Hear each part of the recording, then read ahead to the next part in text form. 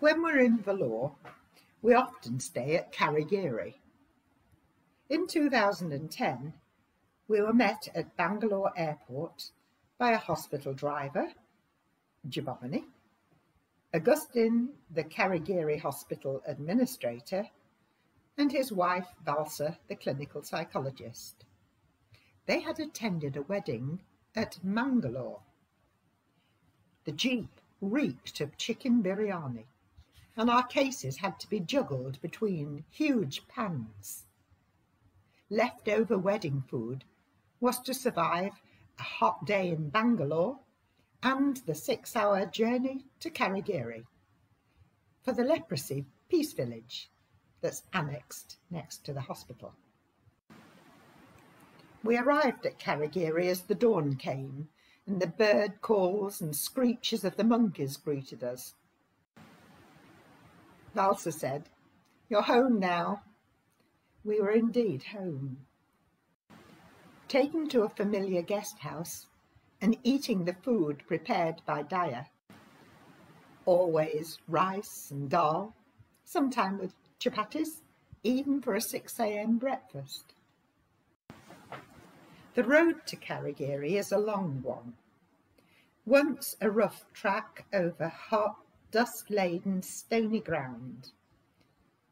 Because it was for people with leprosy, the hospital was built in an isolated place 12 miles outside Vellore, a district which once had a very high incidence of the disease. The road leads to the Schieffelin Institute of Health Research and Leprosy Centre, built in 1955, today a place of hope and possibility. Even the land around has become irrigated, and many families of leprosy patients today are housed here.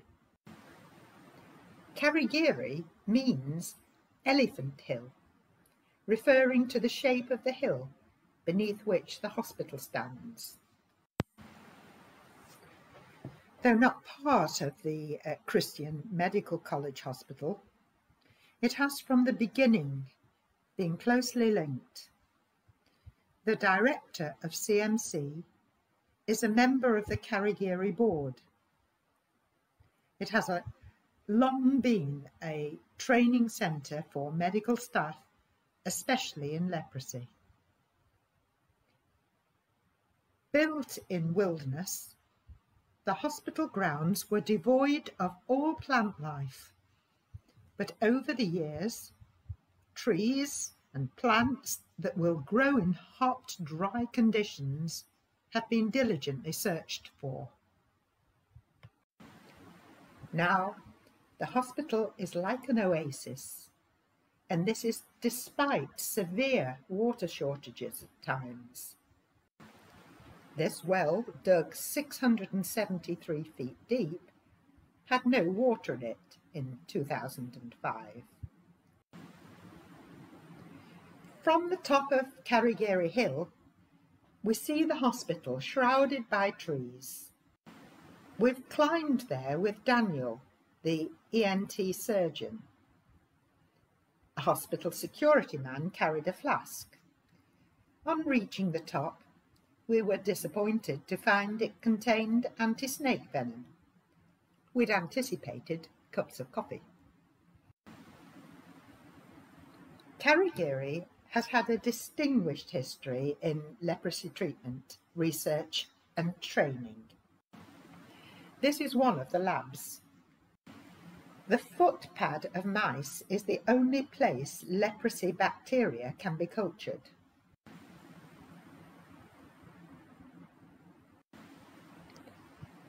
Karigiri is the first place to make microcellular rubber footwear to protect the feet of people with leprosy. The disease causes them to lose sensation in the feet, which makes them more prone to injury. Casts are taken from the feet and special shoes made.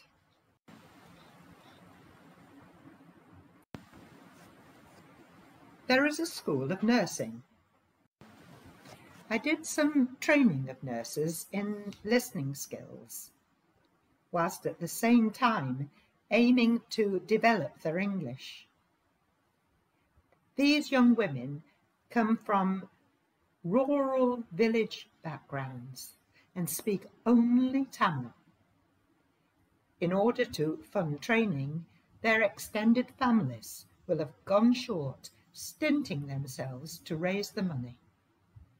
You can imagine the huge pressure on the students to complete and do well, hoping that one day they will be able to provide income for their families. The girls are unlikely to have ever left home. They've probably slept in the same room as their parents, brothers and sisters, and shared only family meals. Most are very shy. Once in training, they sleep in a large dormitory and eat together in a dining hall. Whilst family are able to visit for an afternoon once a month, the nurses will only go home once a year at Christmas for about 48 hours. 3 years on, they will be expected to have completed nursing training and all their exams will be written in English. Perhaps this is the time to take you to the wards. These are divided into clean and unclean wards, depending on whether the patient's ulcers are clean and healing or deeply infected, in which case the stench is often quite bad.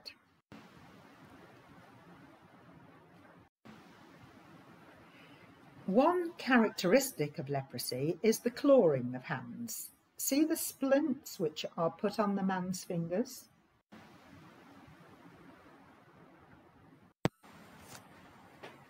Untreated leprosy leads to loss of the fingers, loss of toes and feet,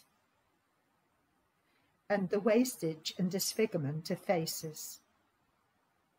Dr. Paul Brand, the famous leprosy surgeon, worked at Karigiri for many years, reconstructing hands damaged by the disease.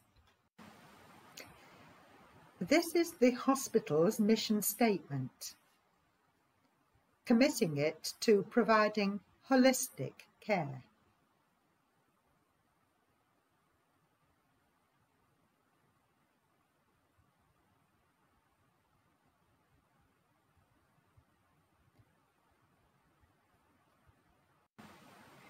It takes into account all aspects of the patient's life and has developed a number of rehabilitation programs together with a network of self-help groups. Rehabilitated patients work on the hospital campus, making clothing such as saris. The women are skilled at block printing, and they use cloth woven at a nearby leprosy village to make tablecloths, bags, cushion covers.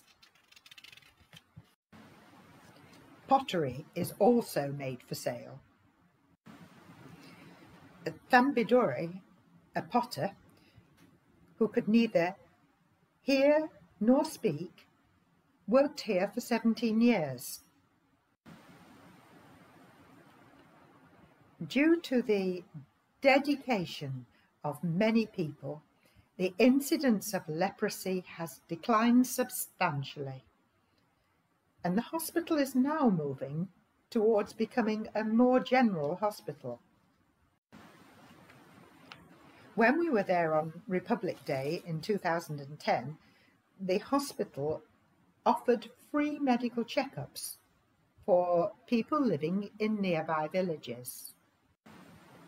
400 people came.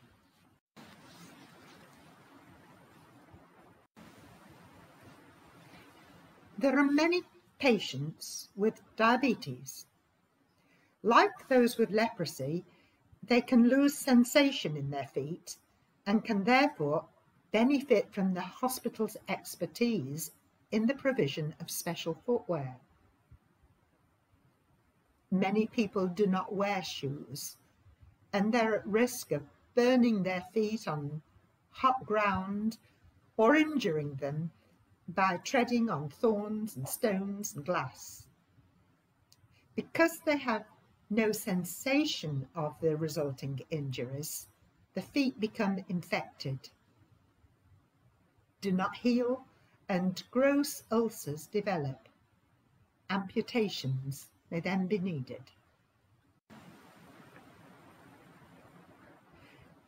The next pictures are of the diabetes ward. Our friend, the ward sister, is about to begin dressing foot ulcers. Now, you may find some of the pictures distressing.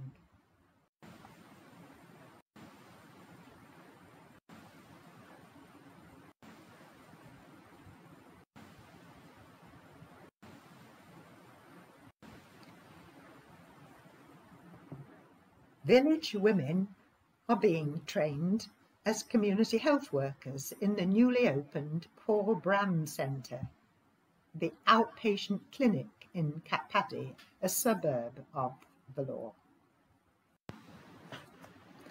I have loved sharing in the life of Karigiri and all its many projects.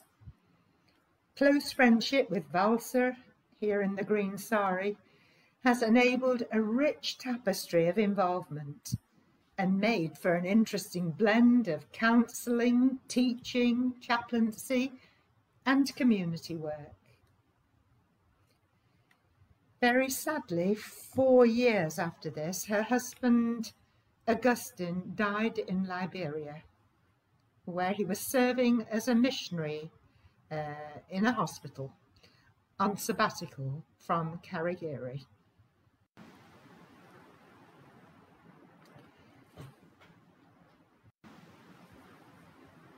Chaplaincy includes the Sunday evening services at St. Luke's Chapel on the campus.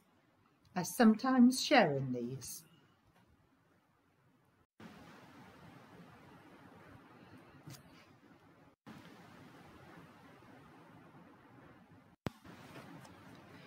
The Reverend David Us is the resident chaplain.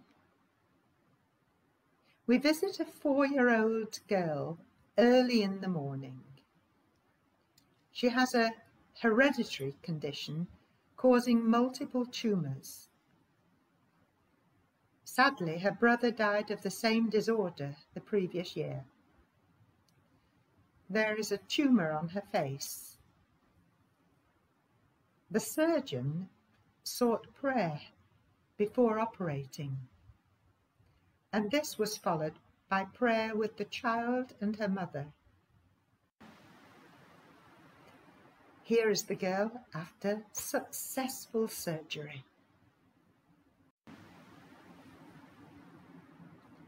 Each morning, people gather for prayers in one of the hospital quadrangles. Devadas leads in Tamil, and the people on the wards eagerly tune in.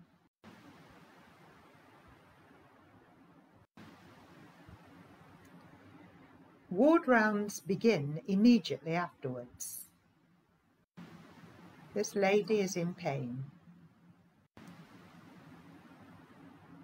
An elderly patient, though, makes good progress. We celebrate births.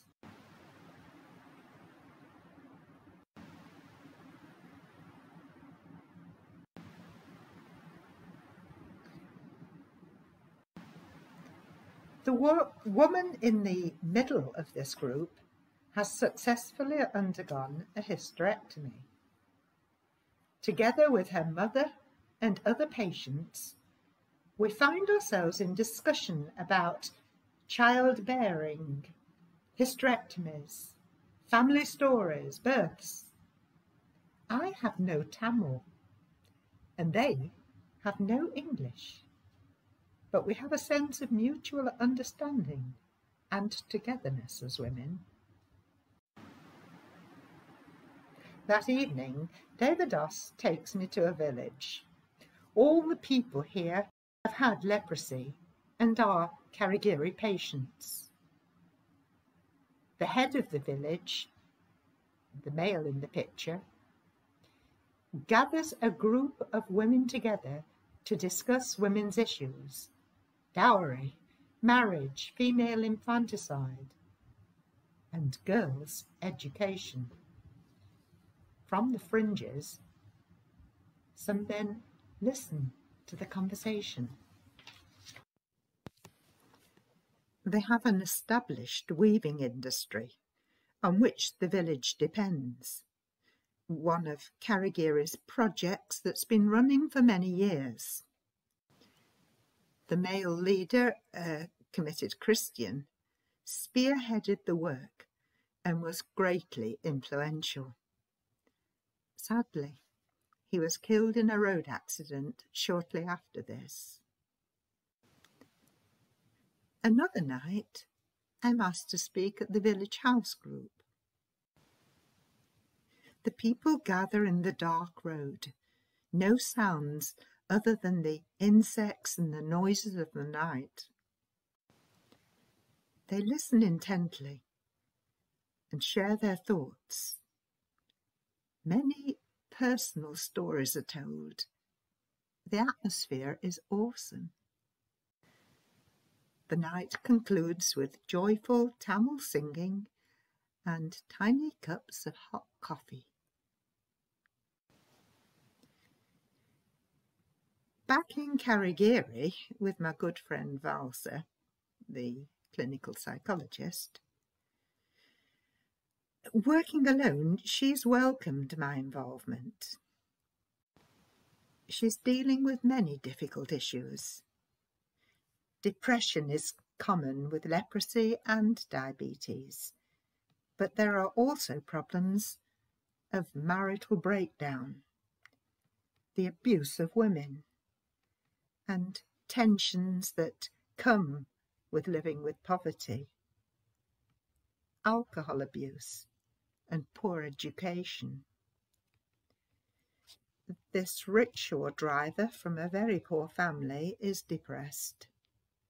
He defaulted from the clinic, ceased taking medication, and a year later, all his family, including his 1-year-old child, have the disease.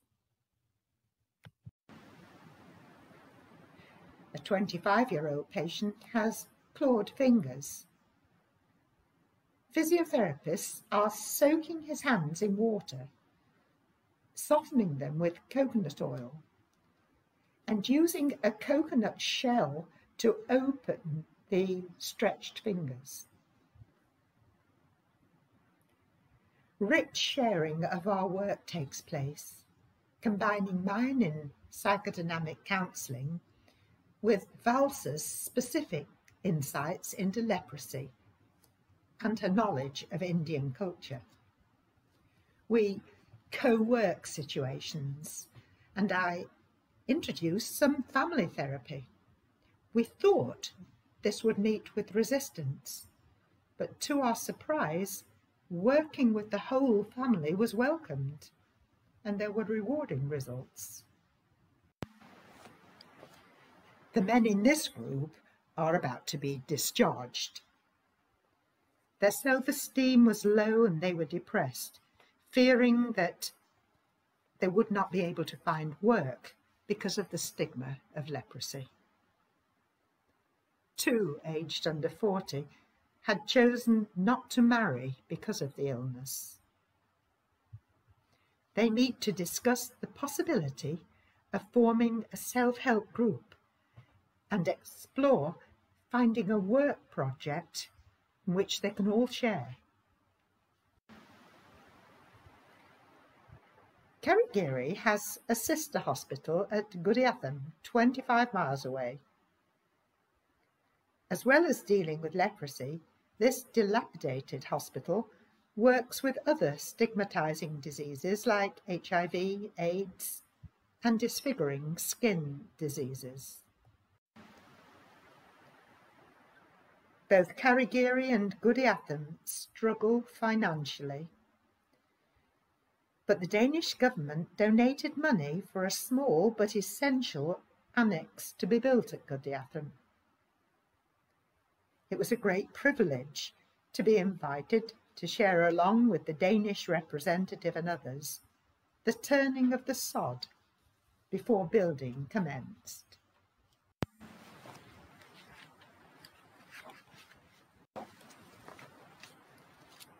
As I travel to a rural village with a nurse and social worker, we come across a group of women agricultural workers.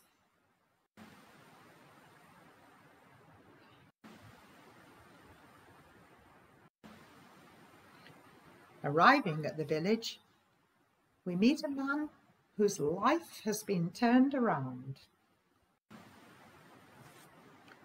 He has a history of leprosy, resulting in the loss of fingers and toes.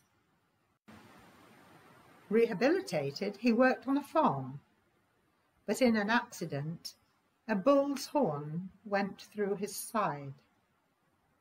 Spent many months in hospital. When he was well enough to leave, he was helped by a small amount of money, the equivalent of about 10 or 15 pounds.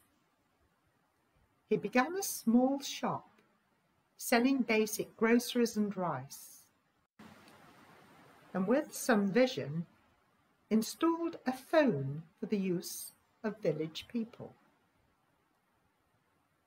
Because he bore the marks of leprosy, people were afraid to use the shop.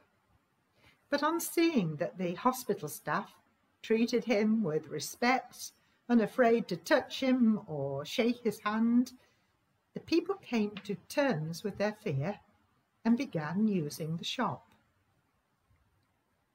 He was immersed in the life of the village, and having discovered others with disabilities, had set up self-help projects for more than 40 people. He opened bank accounts for village people. Until then, being poor, they had been in debt or at least struggling. Saving even a few rupees each week, they moved into credit. Everything is recorded scrupulously, and trust and respect have grown. Today, he has not only the approval of his village, but status, and we find him at work in many different parts of Gudiatham Hospital and its outreach projects, enabling others to live with disability. His small home is next to the shop.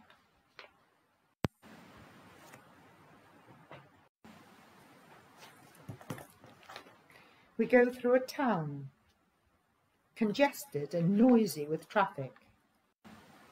There are piles of rubble and dangerous-looking buildings. Pavements do not exist. People weave their way precariously along the roadside. We pass an enchanting flower stall with strong whiffs of jasmine permeating the hot, still air. We go through even poorer areas as we head out to another rural village. I meet with an 18-year-old woman born with a spinal defect. Until the last year, she's had to crawl on all fours, not even able to crouch in the fields to defecate. Since the mobile clinic discovered her, CMC Hospital has been able to straighten her spine, so she's now able to sit and walk. The hospital paid for a toilet to be built for her. the first toilet in the village. Curious neighbours gathered as I was asked to pray a prayer of thanksgiving for the toilet.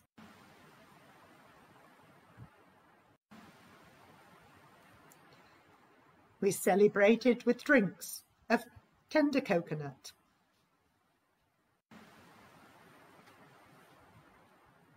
Another village hosts a very large self-help group. Whilst there, a mother beckoned me to follow her home, taking an erratic route through the village. On the ground at the back of a dilapidated house sat her daughter. 8 years ago, this depressed young woman had set fire to herself. Devoid of medical attention, she had become painfully thin. Geoff Norman, the doctor with the mobile clinic, immediately arranged her admission into hospital. As I left the house, the mother returned to her work of making the insides of small matchboxes. Driving through the next village, we see the water has been turned on. It's hot and water is scarce. We return to Geoff Hospital, where a self-help group of young widows has gathered. They have received disappointing news that their contract for making paper bags has to be terminated. They were paid 4 rupees, 4p, for each bag. Given that they each have several children and are the only wage earners, they're anxiously discussing how to earn sufficient money to maintain their families. You'll note that here in the foreground is our friend from the shop. Next, he takes us to the opening of a new disability facility. Dignitaries gather, and a daya, a traditional lamp, is lit to begin the ceremony. The busy day ends with a beautiful Indian sunset, leaving me with much to reflect on. Disease, stigma, injustice, poverty and inequality, but also courage, resourcefulness, and active hope, not least the compassion born out of faith of the medical team. Early next morning, the mobile clinic sets out again. In a remote village, the clinic is held in a large hut.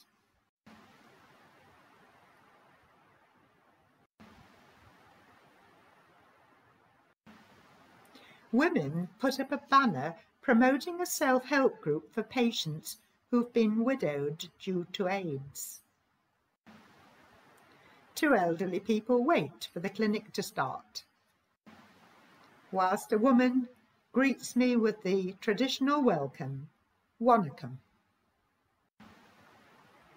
The clinic is busy and there is little privacy.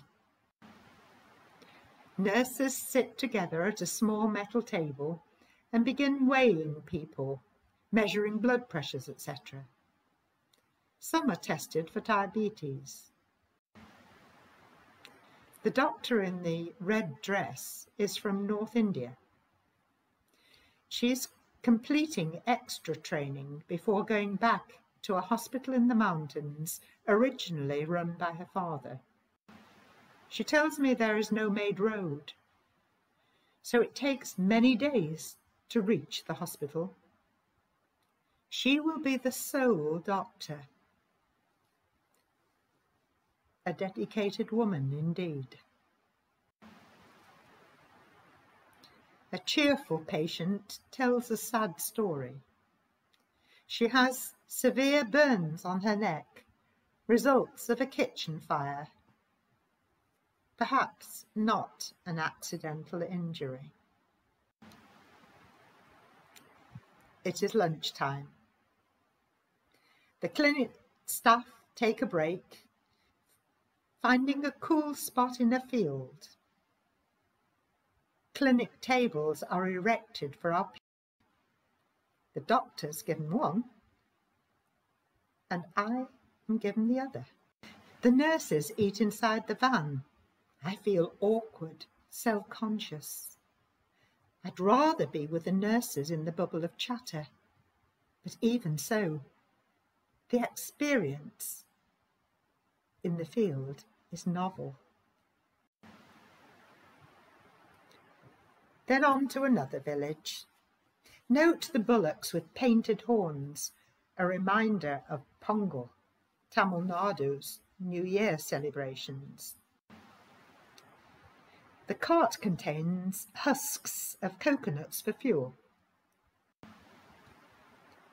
A school wall provides a shady spot for the clinic, and people begin to gather. The ground is smooth enough for a man to arrive in a hand-propelled tricycle. A little boy with Down syndrome curls up on the step. Although the caste system is now illegal, the notice on the school wall records how many of each caste live in the village. School children soon discover there's a foreigner at the clinic. They are full of curiosity and glee and want to touch my skin. They ask over and over again, "What is your name, Auntie? Where do you come from, Auntie? What do you have in your bag, Auntie?" In the midst of noise, giggles and distraction, the clinic goes on. Now back to the outskirts of Vellore, passing the cafe.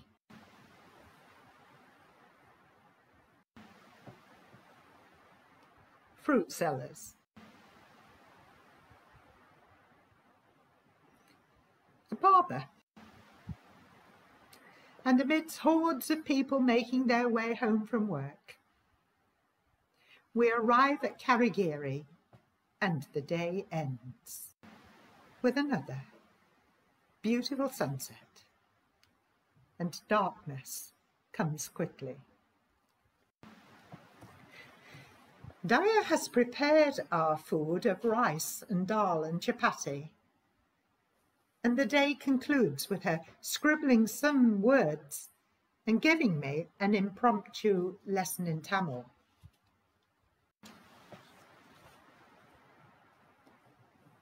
Shanti Granam. It's also run by Karigiri Hospital. It's a peace village for people with leprosy, those too sick or disabled to be rehabilitated. Many people are ill-informed and fear the disease. The people who live here have been rejected by their families. Some are very disfigured and unable to disguise the deformities of face and hands and feet.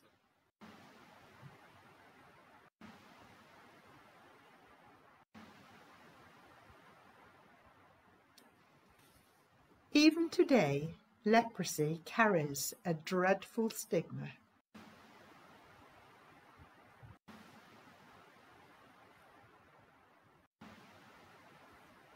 This woman is blind.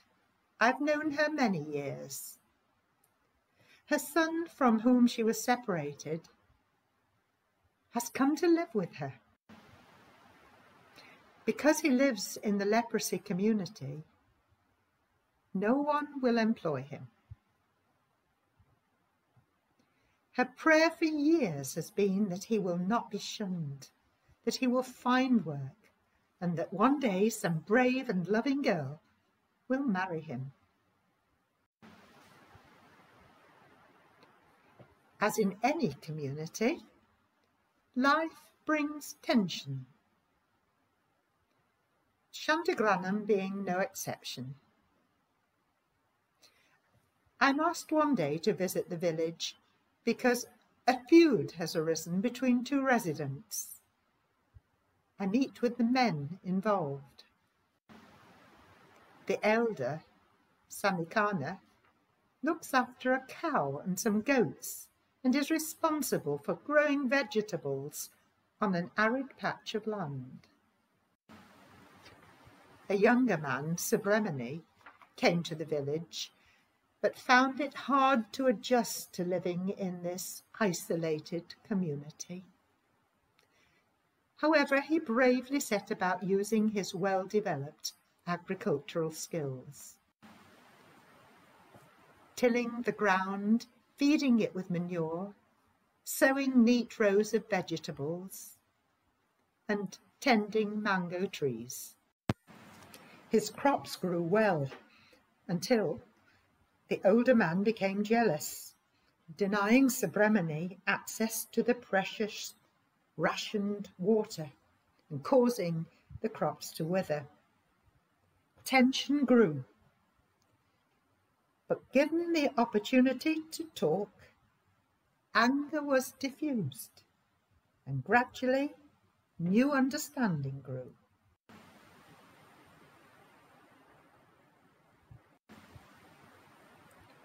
The afternoon concluded with Subramani extending his hand in a gesture of reconciliation, and it being shyly received. The beginning of a new relationship, and indeed a friendship that continues to this day.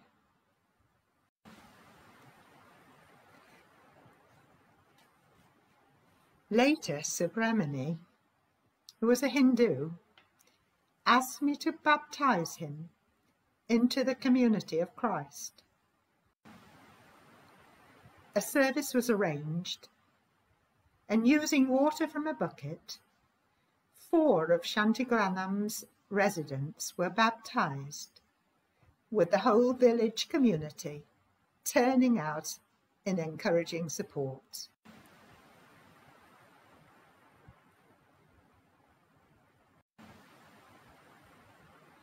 Some years later, with fingerless hands, Subramani was to plant 2 trees for Geoff and me. Very moving. Each year when we visit Shantigranham, we weigh up the trees to see how they've grown, and we look for the first small buds of little yellow flowers.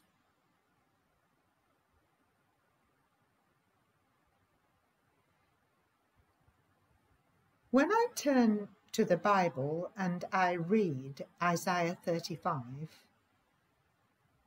I'm always reminded of Karigiri. The wilderness and the dry land shall be glad. The desert shall rejoice and blossom like crocus. It shall blossom abundantly. Eddie Askew was an author and poet who devoted his life to the relief of leprosy, particularly in India. He was General Secretary of the Leprosy Mission for 13 years, and he knew Karigiri well. Perhaps he too had that Isaiah reading in mind when he wrote his poem, Seeing the End from the Beginning. The end of the road, a rough track to nowhere, or so it seemed then, over bleak, dust-laden, stony ground, without promise. standing on the sun-drenched land, almost a lifetime away. It was hard to see a mind's eye picture of what might be, could be, would be, brought to life from pencil marks on creased paper. As hard as seeing possibilities for good in broken bodies, hands and lives. But from the stony ground grew hope, fashioned from dreams, sweated into reality through love, stronger than concrete, a sanctuary and a new beginning. A new beginning mirrored by the lives of those who came. Lives broken on the stones of sickness, stunted in the shallow soil of prejudice and fear. But mustard seeds of hope pushed through those rocks, took root, grew, blossomed and bore fruit. The hand of God, through human hands, transforming personalities.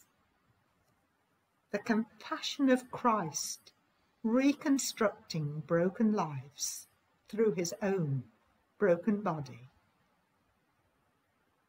The stony ground, now greened in goodness. God, nowhere then, now here.